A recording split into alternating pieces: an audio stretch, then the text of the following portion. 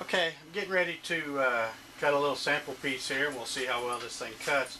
I don't really have this thing set up for, with a good clamping system, so what I did, I just took a piece of 3/4 MDF, this old scrap piece that I'm going to use as my spoiler board or sacrificial piece underneath.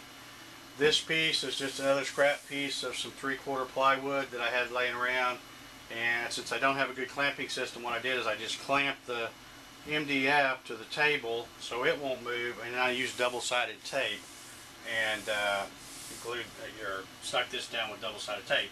And I don't really like to use double-sided tape, I don't trust it, but we'll see how it goes. Hopefully it will hold up. I'm going to try to cut something right in the middle of this piece here. But I also wanted to show you the way I've set this machine up, and I hope I'm not in the way here where you can see. But the way I've set this up is I've set the long axis here to be the x-axis, and this axis here to be the y-axis, and then of course the z. And the way I've set up Mach 3 is to make it easy so that if I was over here where I should be standing, notice if I push this right arrow key, the x-axis moves to the right. If I push the left arrow key, it moves to the left. If I push this up key, the y-axis moves away from me. If I push this key pointing towards me, it comes back towards me. And then the z-axis is really easy because it's simply page up to make it go up, page down to make it go down. So if you get your keys set up that way and get it where it's, try to get your computer where you're always, your keyboard is on the side that you're going to be, running your XY coordinates from. It really makes it easy so that you don't screw up. I was doing it over there, and since this one's a little different than my other CNC, I was having a little trouble. I hit the wrong button at once. Okay, another thing I want to show you is I'm going to show you how to zero out this machine, and I'm going to use these blocks as an example because if you don't learn anything else today watching this video, learn this, because this is probably the #1 mistake that newbies will make when they're trying to set up the machine. I'm going to jog this thing right over here.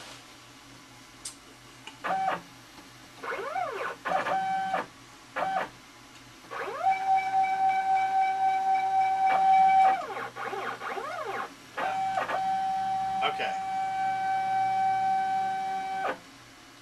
So I'm going to set this thing up. Now let's say I had a piece of material that was this thick, and this is where I want to zero it out.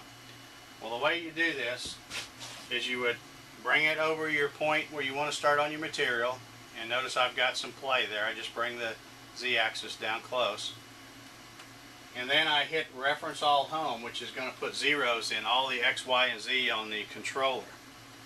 Then what I do is I cut off the controller because that unlocks the motors where now I can spin them, and this is why I like to have a knob on the top of this. But what you can do is you can spin this down, and I usually use a piece of paper like so, and you get it just to where the paper won't move, and that way you know your 0 point is right at the top. Now here's the mistake that most new people will make. They'll go to jog this back up, so they'll come over here and they'll hit page up, and they go, oh, it's not moving, I forgot to turn it on. So without setting the 0 again, they'll reach over here, turn this on, then they'll page it up some more. But guess what? That machine now thinks that the 0 is up here.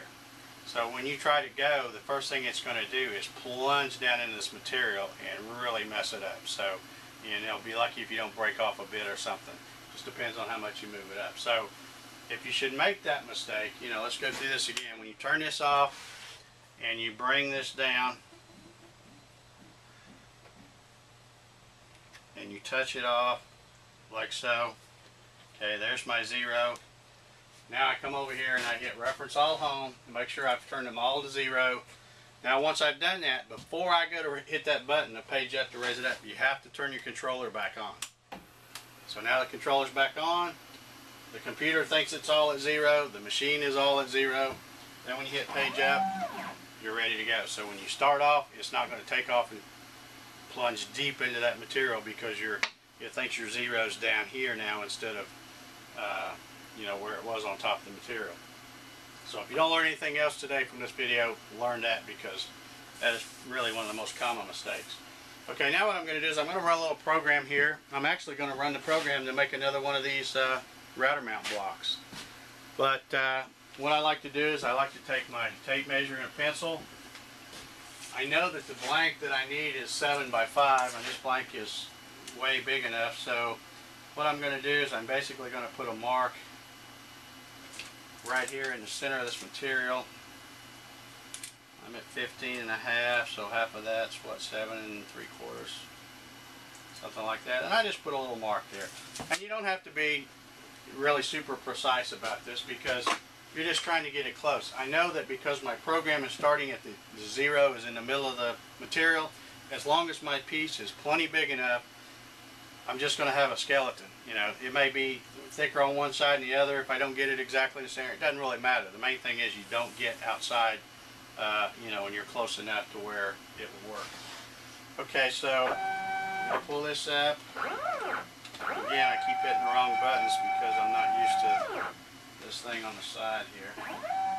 So I'm just going to pull this down close. Oops.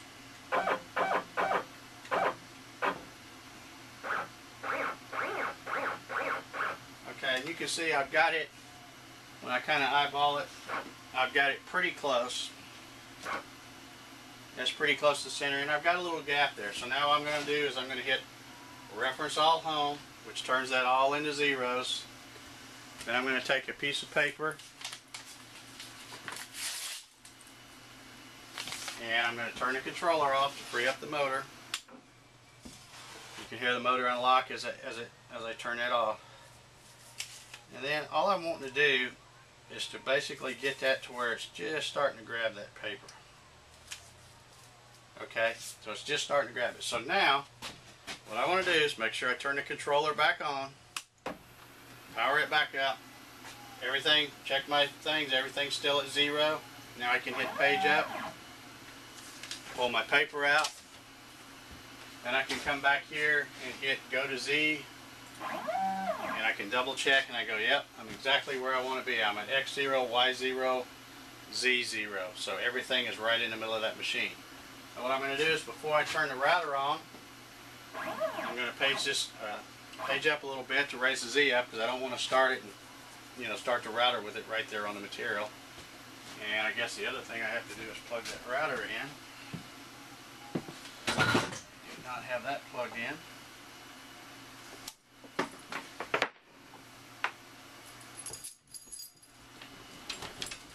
Okay.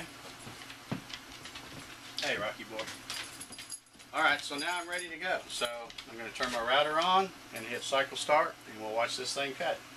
And hopefully that double-sided tape will hold up.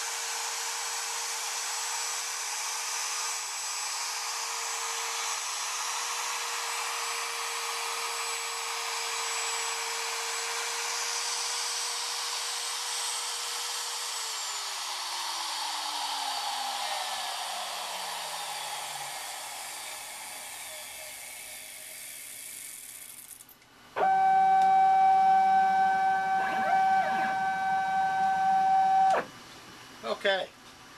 The actual cutting time for that was 11 minutes and 52 seconds. It peck drilled these 4 holes. It actually peck drilled these 6, but I had it going to a depth of 7/16 so that once I finished milling this pocket of 3/4, or I'm sorry, 3/8 deep, this dado, there would be just a little bit of a mark, just basically to mark the whole location. So let's see now if I can get this thing. Yeah, this double-sided tape holds better than I thought. And now you can see I put the little tab. You may have seen the router going into a spot and it kind of up and over and down. That's what it was doing, was putting these tabs in there. So I can break these tabs off. Normally what I do is take this to the bandsaw and saw them off flush. But there's our little part. Now that was a hole that was already in here, so it looks like a screw hole of some kind. But anyway, that's the same basic little part here that I made earlier today. So the machine cuts really well. I'm also impressed with this double-sided tape. Worked probably better than I thought it would. I was expecting it to go about halfway through and then take off and go sailing, but fortunately that didn't happen. So anyway, I guess that's probably going to do it for this video. If you've got any questions or anything else, you know, like I said, leave them in the comments. We'll address those as y'all put them in there. And really happy with the way this thing's turning out, especially since my improvements. It seems really solid. You know, cuts nice and straight. Looks like everything's square. You know, cuts just as good as my other one looks like. So anyway, that's going to do it for this video. If you haven't subscribed to my YouTube channel already, please do. And you know, if you like what you're seeing, please click the like button down there. And I guess that, like I said, I guess that'll do it for this one. And we'll catch you next time. Thank you.